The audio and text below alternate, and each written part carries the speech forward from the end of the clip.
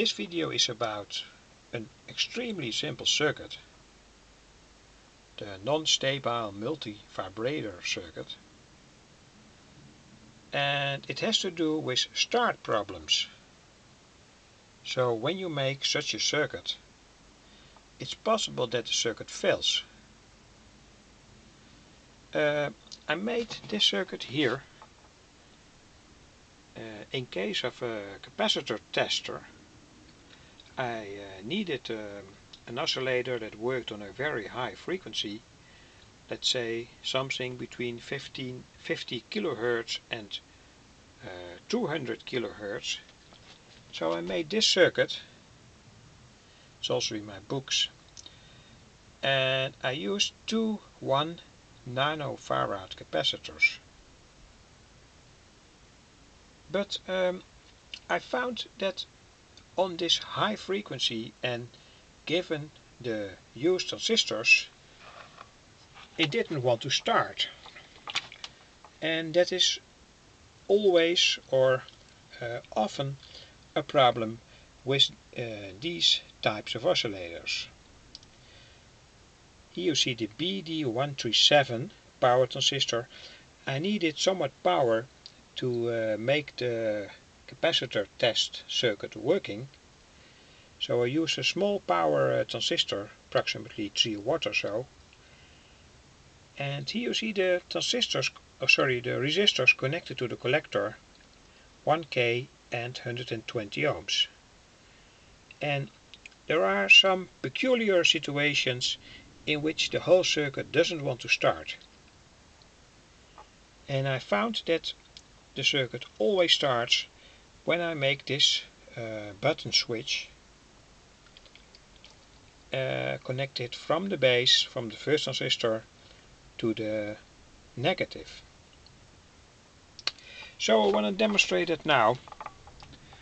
This is the circuit in real. I'm going to connect now the positive lead 4.6 volts to the circuit.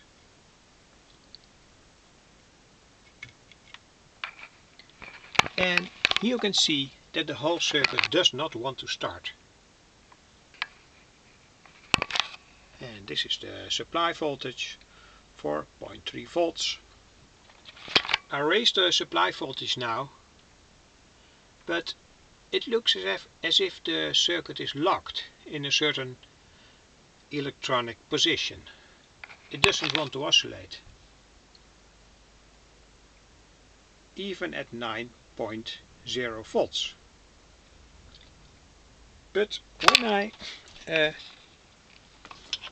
make this connection from the base here, from the first transistor to the negative lead, I make it by this wire, the black wire, the circuit suddenly starts. And here you see the waveform. So it's a sort of start button. And I have to say that this only happens when I use the 1K resistor here in the collector emitter lead.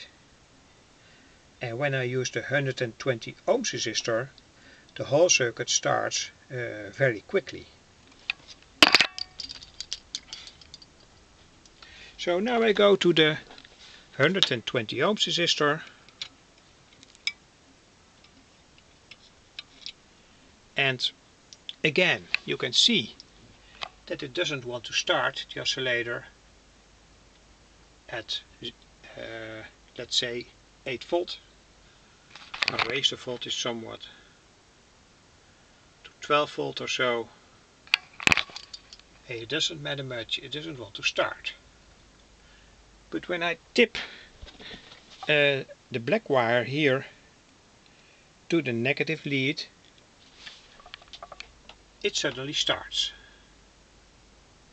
So it all has to do with the way that the whole circuit is dimensioned. So is there enough positive voltage here in a certain situation and here, So you have to do some experiments to make these circuits usable, even when they are very simple. So my advice is do some experiments. For instance, lower the voltage here in the emitter circuit, lower the resistance value here, change the values from these two base resistors. They add a lot to the functioning of the circuit, and do experiments. That's my advice. You will always get it working when you have done some experiments and have found the ideal situation in which both transistors in this multivibrator circuit work properly.